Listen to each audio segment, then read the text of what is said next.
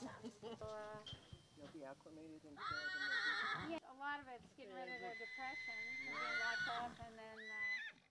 Well, this morning the horses from Michigan finally arrived here, and it's a little hard to articulate the excitement that is generating. And it's not just an excitement in knowing that you helped some horses out of a bad situation where they weren't getting enough food and care, and in these guys' case, wild horses locked up in small pens. The bigger excitement all of us have is when you see them come out of a trailer and they see what I call daylight. They look in front of them and they don't see fences, they just see some wide open spaces. And that deeply seated desire for freedom springs out of them. That's what generates our excitement, because then you've done your job. And you feel that sense of freedom in them from the top of your head right down to out your toes. And why? Because we're Americans. We know what that's about. Freedom is everything to us. Everything. Everything. We send our children in harm's way in wars to keep it. So we should understand, if anybody can understand, what these guys want. More than anything. More than our tender, loving care. More than, all of our safety, the kinds of safety we try to pile on them. They don't want that. They want the same things we want. They want freedom. So when they came out of that trailer, all of us who live here in America, our joy goes with them. And that's what gets us. That's why we do this work. That's why we have sleepless nights while they were coming here, is because we want to feel that too. If we were them and trapped and confined and we saw daylight, we'd do the same thing. So the excitement of seeing them run around, I think that's why people really feel it deep down, because we know what that's about. People want freedom the same as these guys. And that's why we all work really, really hard to give them their piece of freedom. They deserve it. So that's what our excitement is about today. We get to feel some of that and see the beauty of freedom personified in these wild horses. And what's the first thing they did is they took off running. So what happened was the BLM did I think about a 1,700 horse roundup here in Twin Peaks, which is only about 20 miles as a crow flies from this sanctuary.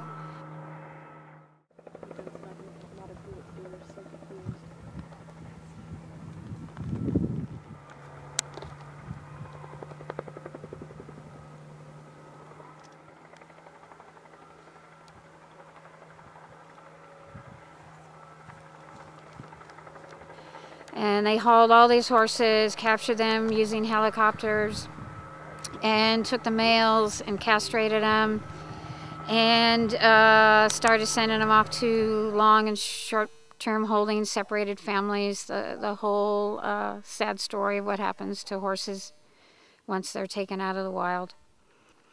You can go in for 10, 20 bucks, say, I want that horse, and they sell the horse to you. And that's what happened to these guys. They're sale authority horses. So a woman in Michigan bought 29 Twin Peaks sale authority horses who had been in the wild their whole lives, more than 10 years each, and had them shipped all the way to Michigan, 2,184 miles away from their home base. But once she got them there, she couldn't find homes for them.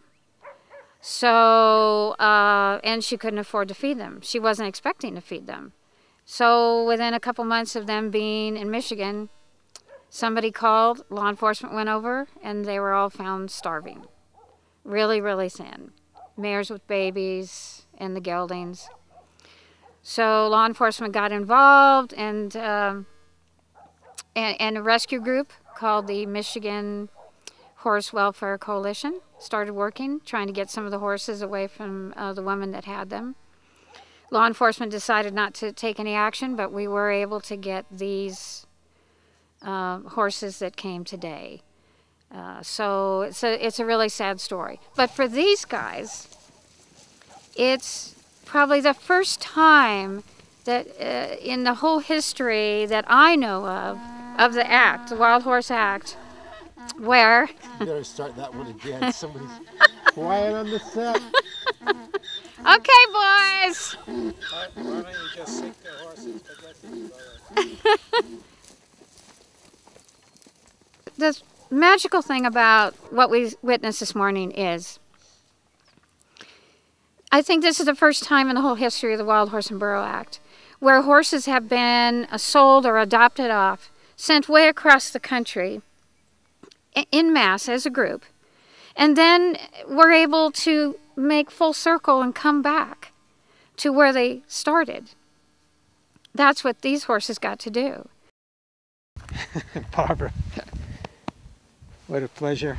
This amazing. I've known Barbara for God knows what, 20, probably 15, 20 years. 15, 20 years. And to a great degree, the guardian has been the common thread between us, knowing that we have to be the protectors, and the concept of ownership of horses or dogs or cats and treating them as property. This is something I've been fighting, something Barbara's been fighting, and coming together, particularly at this point, to share this experience of freedom for these horses. Freedom, not ownership. Freedom is is what everything I think she and I stand for. So Barbara, go ahead and give it your. Yeah, it's really amazing. Yeah, we've been working in separate organizations for many years, but known each other again because the Guardian campaign. The first time I heard about it was pretty close when you first started it, I think.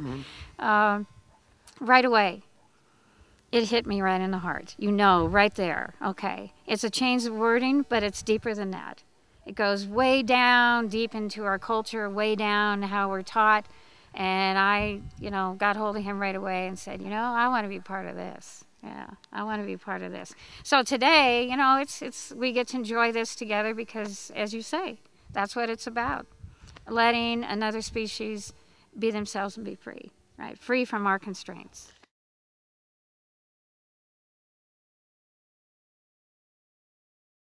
It's time for a new paradigm in which all animals are treated with more kindness and respect and compassion. Unfortunately for millions of dogs and cats across the country, that is not the case. Animal abandonment, neglect, dog chaining, dog fighting, and puppy mills, as well as general abuse, oftentimes horrific, runs rampant in this country, fueled largely by the fact that most people see animals as commodities, things to be bought and sold, abandoned or mistreated just at the whim of their owners. This mindset, though, can be changed by just a simple shift in language.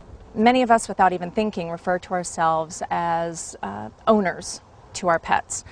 But by referring to ourselves as owners to our pets, we reduce them to property or objects when really we feel very differently about them. They are our companions. The word owner is outdated, and it doesn't reflect the relationships that we have with our pets in our culture today.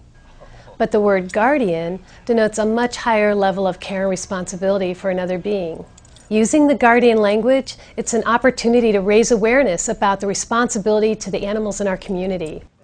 As a veterinarian who's witnessed firsthand the terrible mistreatment of animals, I'm convinced that animal abuse, neglect, and abandonment will dramatically decrease as more and more people use the term guardian as opposed to the term owner. I see this as an important step in our efforts to make the world a more just and compassionate place for all our fellow beings. So if you have a dog or cat that you love like a family member, then consider changing your vocabulary. Join a growing trend that is being led by humane societies and rescue organizations and millions of people across the world who are saying no to the term animal owner and yes to the term animal guardian.